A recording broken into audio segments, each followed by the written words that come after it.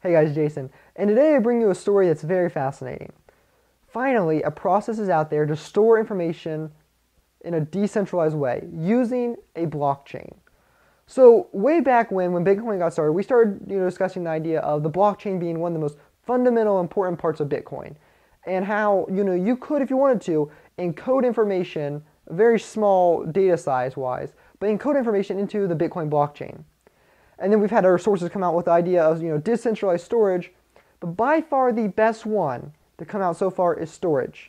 Now, don't confuse it with Storj, S-T-O-R-A-G-E. It's S-T-O-R-J, Storj. And this is the first truly applicational-based, decentralized blockchain storage solution. So here's how it works. Say you have extra spare space on your hard drive. You allow that space to be used by another user.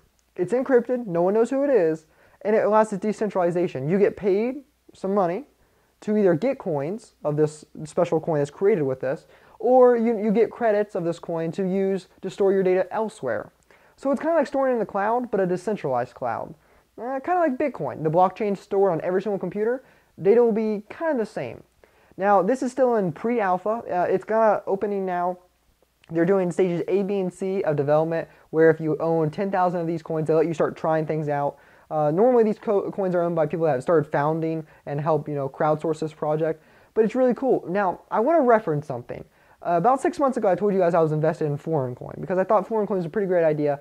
It allows you to put transaction comments into the blockchain of Florincoin, and I thought that was kind of revolutionary. I talked about how I went through all the 300 some odd coins, and it's probably now up to like 500 or 600. And how I try to look for unique things I thought would progress. And I said, I thought Florincoin would be one of those. Well, I'm proud to announce that Storj has now decided to use Florincoin's blockchain. So all this data and all this storage that's being used in this program, S-T-O-R-J, is storage, and I know it sounds just like the other word, storage, is being used as a backbone of Florincoin. Now, this is by far not the first video in this series. It is the first, but it will progress because as this thing develops, there will be lots of more information coming out.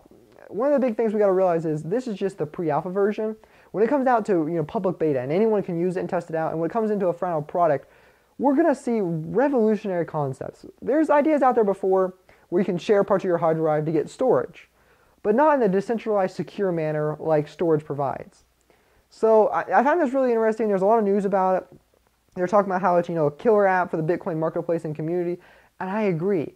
I know you guys, if you watch my podcast, I only did 3 episodes, but I talked about how the blockchain is so fundamentally important to Bitcoin and to all cryptocurrencies. And that's how I talked about some of these sources. There's some coins out there, and I forget the name of it, but it allows you to store up to 25 gigabytes if you pay for it on the blockchain. And I discussed how that was too much, and it caused too much data to be allocated with not enough allocation resource division. But with Storj, you pay for the amount of data you use. So if you use 25 kilobytes, you pay accordingly. If you use 2 megabytes, you pay accordingly.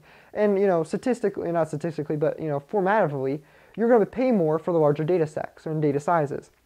This is kind of interesting because it's an actual application base that's out there in the wild today. It's being tested, which means it's coming out. They're predicting the middle of 2015 is their goal. The alpha A, B, and C testing will be done by the end of February 2015. It's going to be really interesting. Now, I will note, they said, that this is, again, just testing stages, but they say it's all looking promising. The people I've talked to that have actually used this say it's very UI or GUI, interfacing. GUI is graphic user interfacing, meaning it looks very nice. It's not, all these codes and stuff. It's a very nice layout.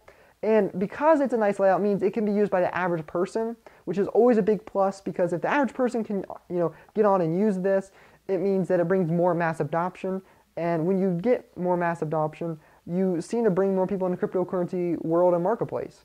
So I think this is a great killer app, like they've said in the reviews of this, and I can't wait to see what it does. But I just want to inform you guys what Storj is, and you guys just go check it out. It's pretty cool. Have a great day.